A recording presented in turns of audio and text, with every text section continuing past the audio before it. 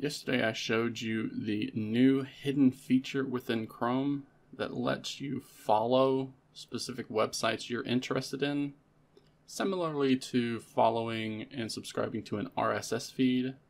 Google is calling this a web feed though.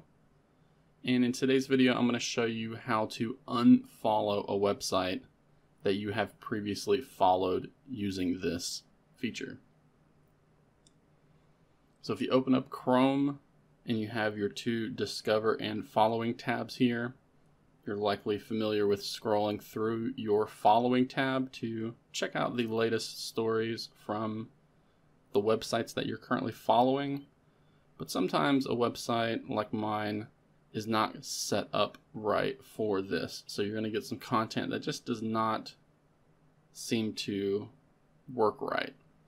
So in order to unfollow one of these websites, we're going to go up to the top here and tap on the gear icon. And then we're going to tap on manage. So from here we have a number of options that we get to choose from, with the bottom one being for the websites you are currently following. You can see we have the actual RSS feed that Google has picked up and the website name.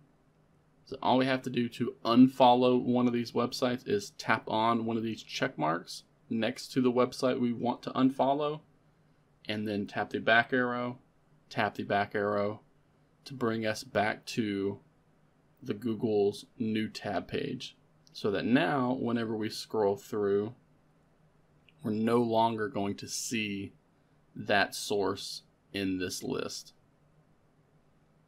And we can do this for any of the other websites that we're currently following. Again, we can always come back to the following section and remove any additional websites from this list.